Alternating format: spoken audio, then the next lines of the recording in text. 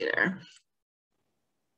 All right. Hello, everybody. Today we are joined by Peter Yo. He is from British Columbia. And hello, welcome. Thank you. Thank you for inviting. Yes, very good. I know I found you on Instagram, like I found a lot of my guests for this podcast. And I see that you were recently, well, not recently injured. You were injured in 2017, correct? Yes, correct. Correct. Now, were you injured in a fall? Just like you were just kind of, did you faint or what was your injury? Yeah, so it was such an unfortunate fluke accident. Yeah. I was basically just fell down on my standing height, lost balance. The impact itself wasn't that great, but the problem was my spinal canal is genetically shallower than others. Oh. So the possibility of spinal cord injury was higher in my case. So when my head got hit by the concrete pillar, even though the impact wasn't that great, my neck was hyperextended pretty far. And then I got the spinal cord injury. Wow. So when you had your injury, did you have an idea of what happened to you? Did you go, yeah, I must have broken my neck, or were you confused about what had happened to you? Totally confused. As soon as I was on the floor, I noticed I couldn't move anything. Oh, yeah. The only thing I could do was blinking my eyes. That was it. So did you have friends there, and were you immediately rescued and brought to the hospital then? Yeah, I had an ambulance came right away, and then I was taken to the hospital. I saw that, you went to Victoria General there. And how long were you there for? I know for a lot of people, it seems like 3 to 4 months, but maybe you were there longer? Well, actually, I brought to the Victoria General, but I wasn't there for a long time. I was only there for a few hours, and they contacted the hospital in Vancouver, which is bigger and specialized, especially the spinal cord center there. And then luckily there was a spinal cord surgeon who wished to have a spinal cord decompression surgery right away. So I was flown with the chopper and then went to Vancouver General Hospital. And then I had a spinal cord decompression surgery in a few hours.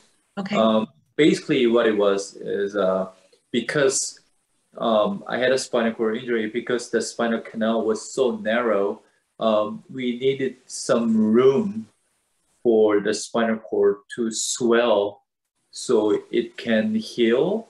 But at that moment, it wasn't enabled because it was basically trapped inside the spinal canal.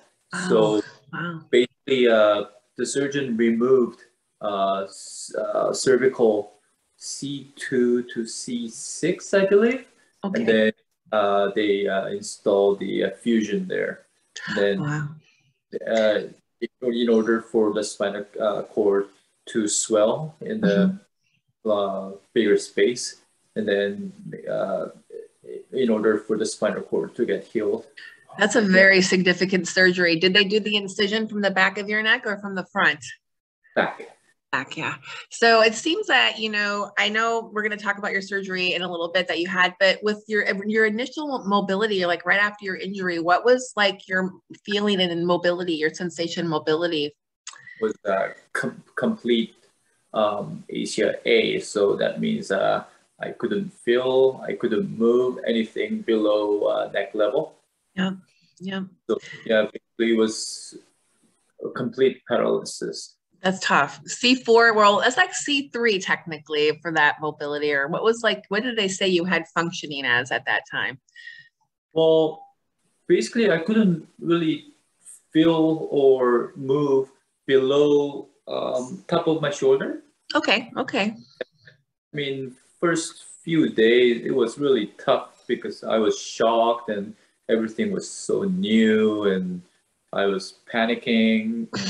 It's crazy. Yeah. I know that feeling so well. So you were also, at the time, how old were you when you were hurt? Like 32?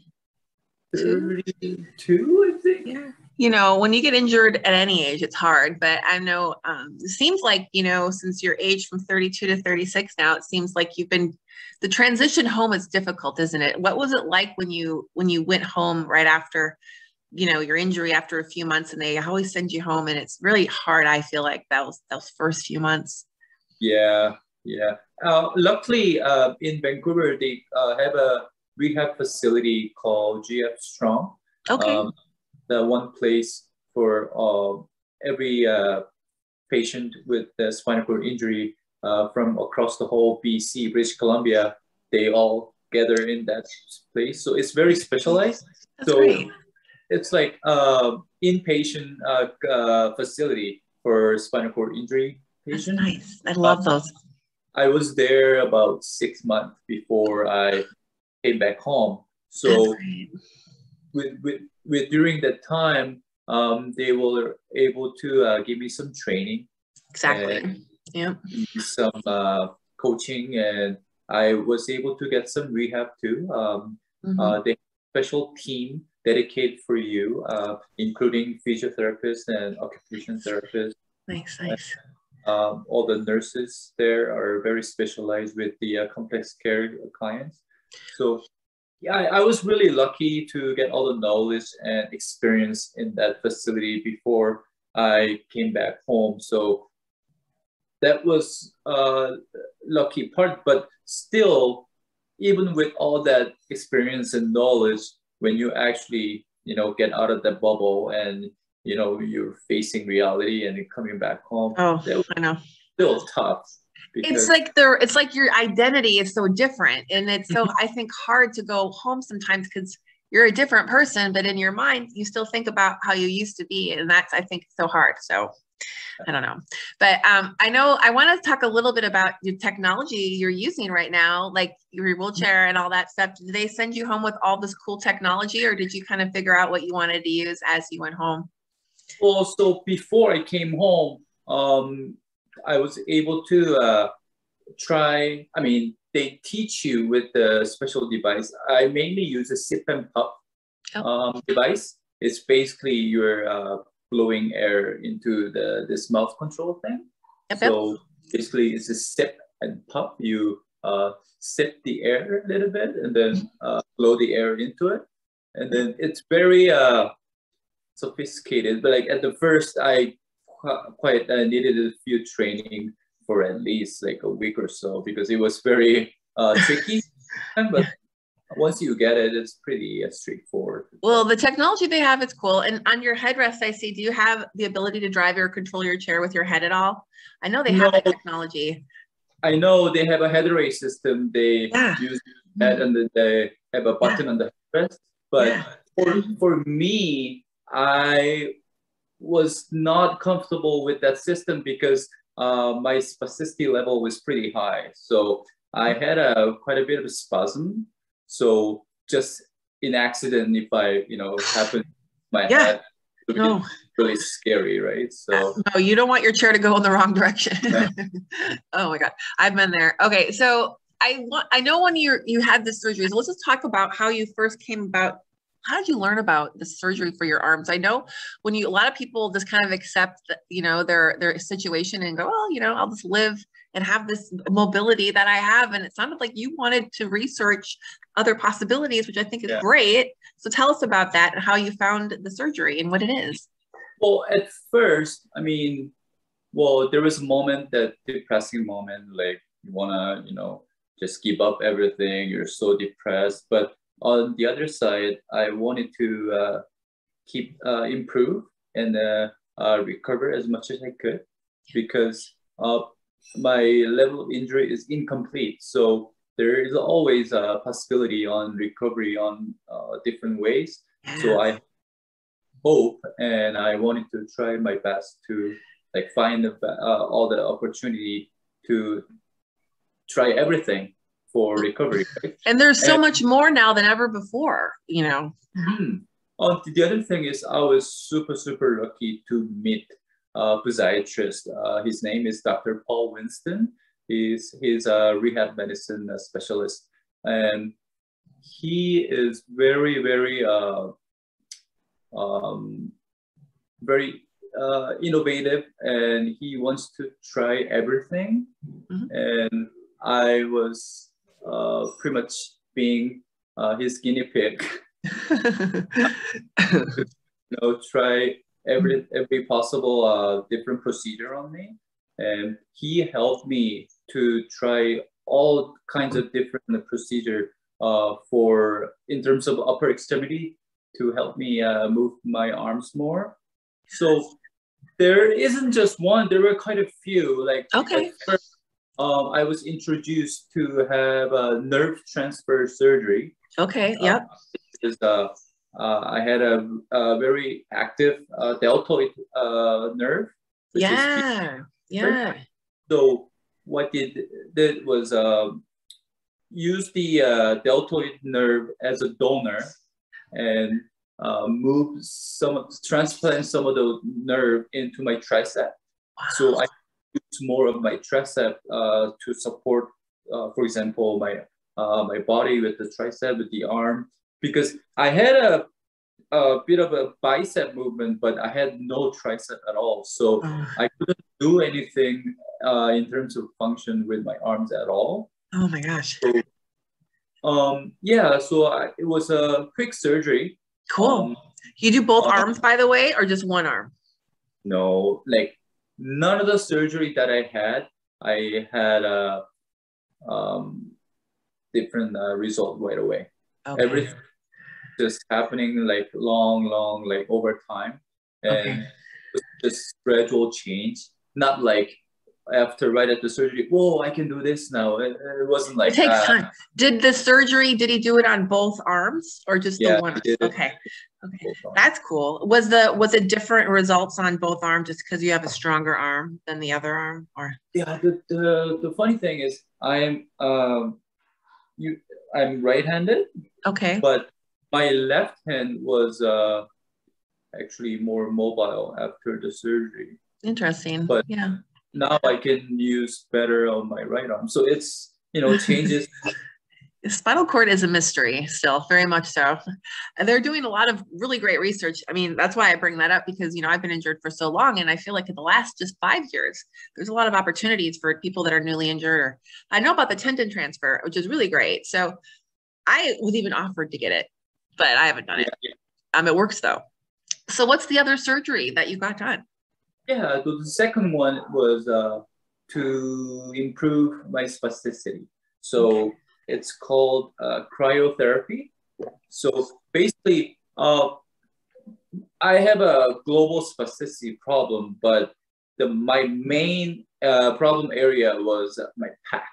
So I have a strong internal rotation because of my spasticity. So I always crawl like inward. My arm wants to go inside. Yeah, that would not feel good. Yeah. So they inject the nitrogen gas on pectoral nerve to free the nerve. Huh. So kind of gives the better, what should I say? Like weaken out the spasticity so I can actually move better. Nice. Yeah. Wow. So the gas, it doesn't kill the nerve, but it makes it less strong. Mm-hmm. So there's the other option, which is actually they cut the nerve. Yeah.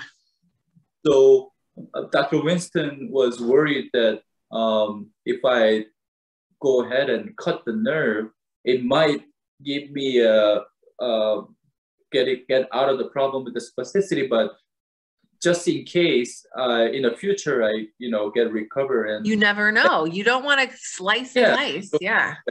Lose that. So there was another procedure called cryotherapy, and we tried that. I was the very first candidate was actually got done on the cryo on the pectoral muscle on both sides. I've never heard of this before. This is why I'm like, wow, this is really, really cool. So did you try Baclofen? Was that just not doing anything for you? So Baclofen, I'm already max dose. Okay. Still, I'm quite a bit of a spastic. So there's another procedure that I'm waiting to get done is a Baclofen pump. Oh, the pump, yes. So That's a good surgery. And people love to get that. It really does calm your whole body down. yeah, so I'm waiting for that to be done. It was supposed to be done last year, but because the pandemic, the surgery has been delayed over and over, and so Can you imagine? Everything's been delayed. It's so annoying. Yeah. Well, I hope that you get that surgery soon. Do you think you'll get it in 2022? Really hope so. I hope you do. I really do. Wow, that surgery though that you had the cryo. Can you spell it? It's cryo. What? How do you say it again? Cryotherapy. So Cryotherapy.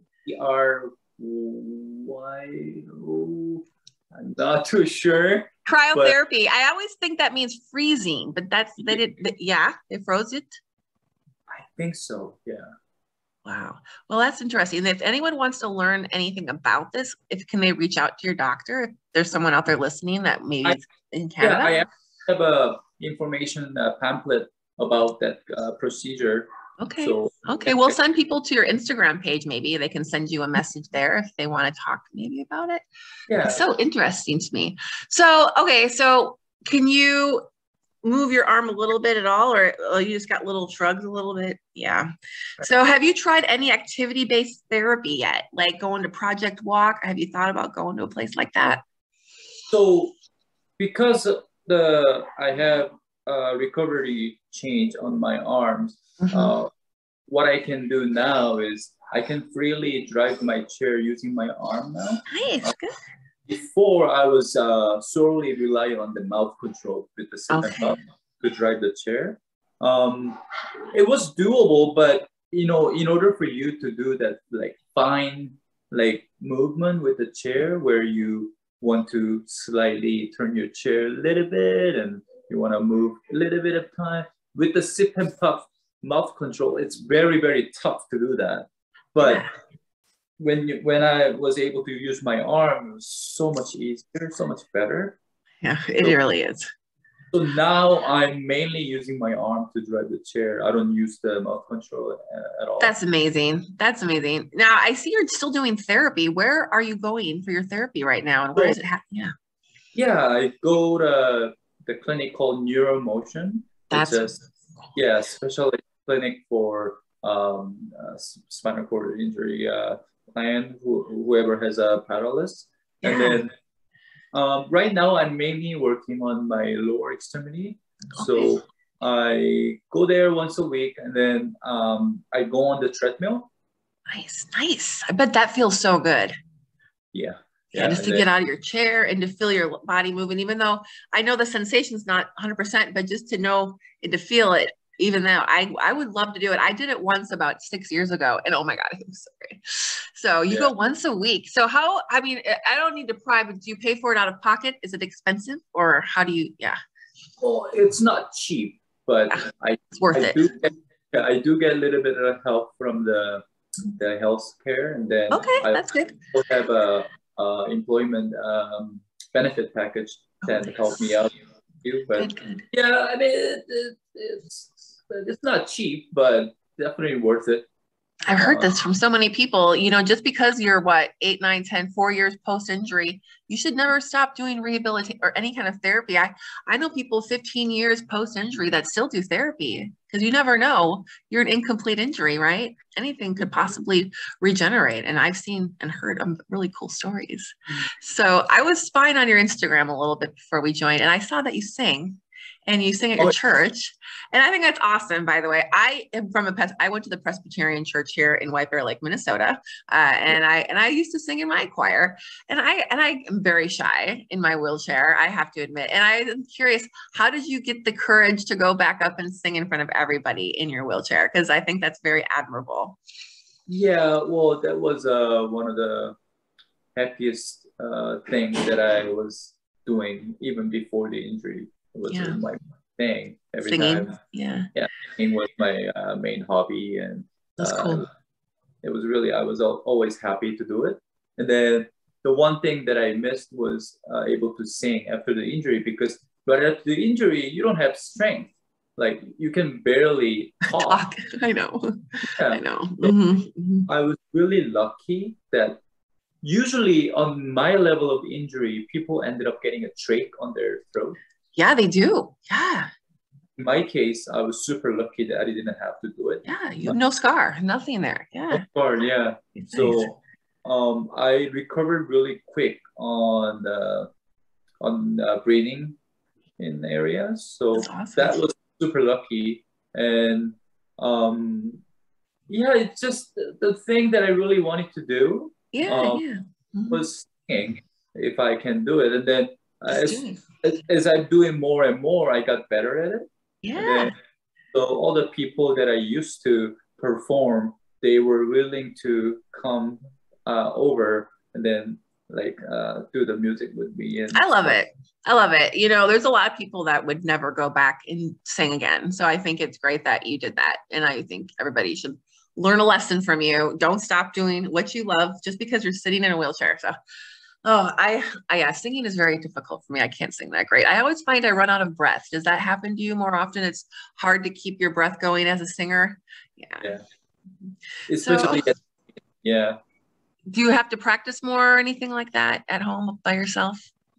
No, I just usually I don't like practice it Mhm. often. I just do it for fun now. That's Like cool. so it's more like a hobby now Okay. with me, yeah, really. More Well, I think it's cool that you're doing it, even if it's a hobby. And I was going to ask you too before I let you go. I'm kind of curious. What do you do for a living? well, right now I'm just staying home, just Okay. doing nothing, just mainly focus on my rehab and recovery.